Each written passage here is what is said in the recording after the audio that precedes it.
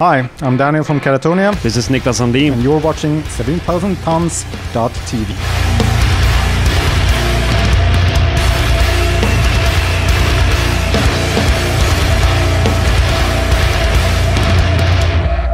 Hi, we're here with Katatonia on 70,000tons.tv. Welcome, guys, to the high seas. Thank you. Thank you. Thank you very much. Oh, have you done any sort of the recreational activities on board, like on swimming or the hot tubs, karaoke, anything like that? Well, I went to the bar yesterday after the show. Is that recreational activities? Most definitely.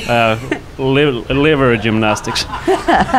Well, if you have to throw your liver overboard, you can pick it up when we get back to port. Yeah, let it soak a little bit. What's been your general interaction with the cruisers on the ship and the fans? What's it like being integrated with them on the boat?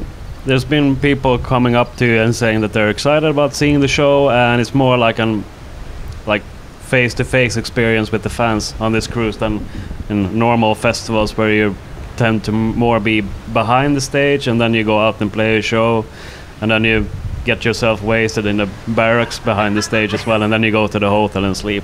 Here's more interaction, and you feel excited about the show that you've done, and it's nice to go out and speak with the fans as well. A little bit more like that kind of situation.